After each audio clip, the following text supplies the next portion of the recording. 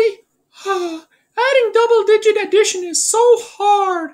I wish there was a way that we can make it a little easier. Hey, Philemon, what's wrong? Oh, nothing. I'm just trying to work on these double-digit addition problems, and they're so hard. Well, they don't have to be that hard.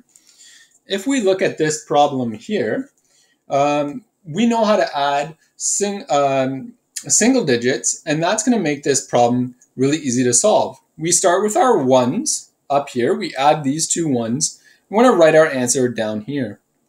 Then we can jump up. We know that these are 10s, so that's really a 10, and that's really 20. But we can think of them as if they were ones.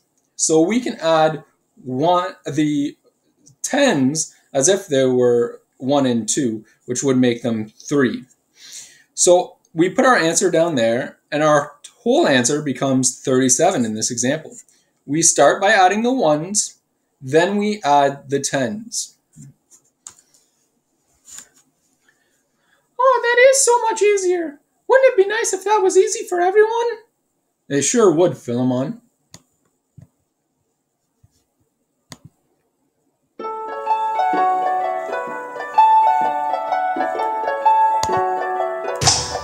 Wouldn't it be nice if we could add this? Then we wouldn't have to wait so long. Wouldn't it be nice to laugh together in the podcast where we could have? You know it's gonna make it that much better. We can spend the class out together. Wouldn't it be nice to add the ones in the common after keeping strong? After adding all the ones together, put the answer where the answers do. Happy times together we'll be spending. All the tens are finished and added. Wouldn't it be nice?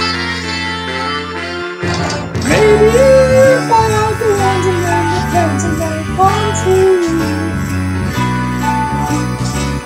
Maybe then there couldn't be a single thing we couldn't add.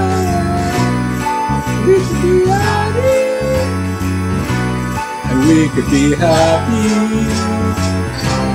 and then I'd be happy.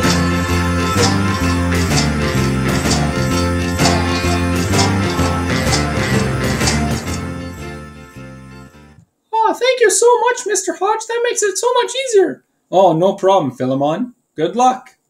Bye.